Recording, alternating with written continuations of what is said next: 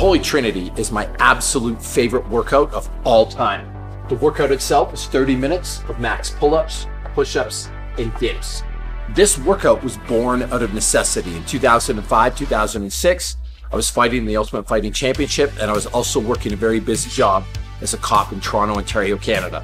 I didn't have a ton of time to work on my strength and conditioning, so what little time I did have needed to be super valuable and super important, and thus, this workout was born.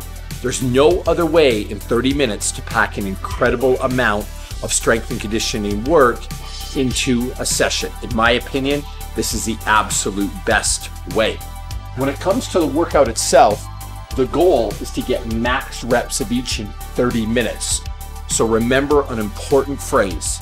It's better to stay out of a hole than crawl out of a hole.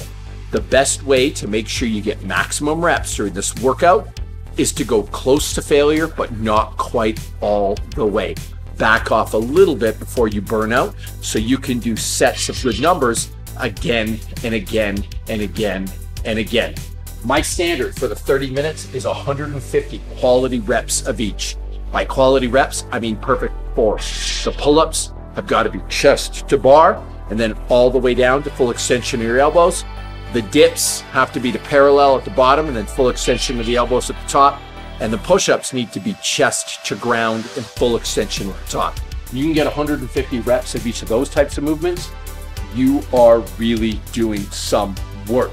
To give yourself the best chance to do that, 5 pull-ups and then 10 dips or push-ups every minute for 30 minutes, and that will get you to the 150 rep total.